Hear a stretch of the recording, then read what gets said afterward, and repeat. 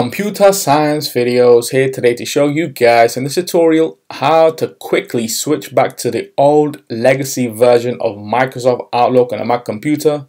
Without further ado, let us start the video. So in this tutorial, you need to have access to a Mac computer, the application Microsoft Outlook for desktop, and an account for Office 365, can be for work, school, or business.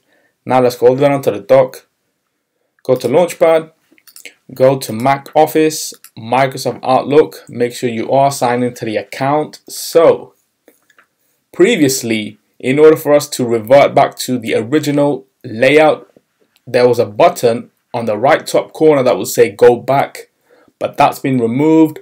Nevertheless, go to the toolbar, go to Outlook, click on or untick New Look. This will reload the application and then revert us back to the original layout, the legacy version. So we can now quit Outlook. And so that's it for this video. I'll see you guys in my next tutorial. Thanks for now. Thank you for making it towards the end of the video. Be sure to subscribe to my channel, Computer Science Videos. Be sure to check out the previous video on screen now, or you can ideally click on the playlist and watch all the journey for computer science videos from the start until now.